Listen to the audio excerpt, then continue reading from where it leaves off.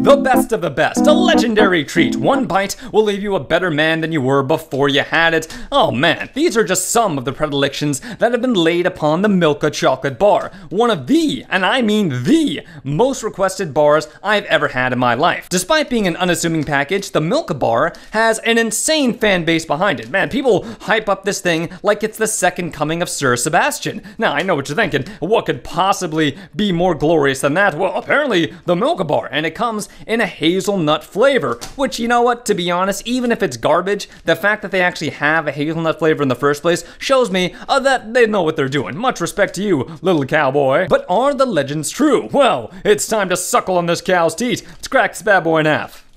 Oh, goodness gracious, look at that. That is just a beautiful thing. The Milka bar comes segmented in its own small little squares, and they look just as aesthetically pleasing as the cow on top. Quality over quantity. They don't give you a whole lot in this tiny old delectable bar, but what they do give you smells, oh, simply amazing. It's like a Kinder Bueno bar made love to a Ferrero Rocher, and then they sort of gotten flattened out by some industrial strength bulldozer. It's a morbid fate, but it's the Milka's fate. Let's go ahead and take a bite.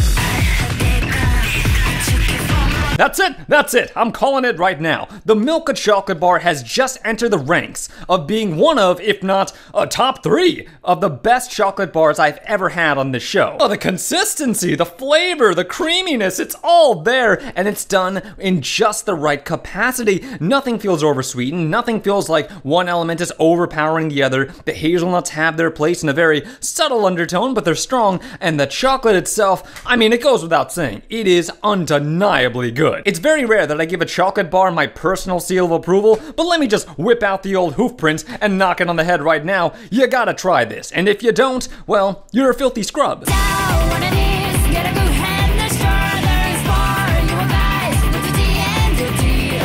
I never thought I'd find something that tastes better than me, but, oof, I guess I finally did.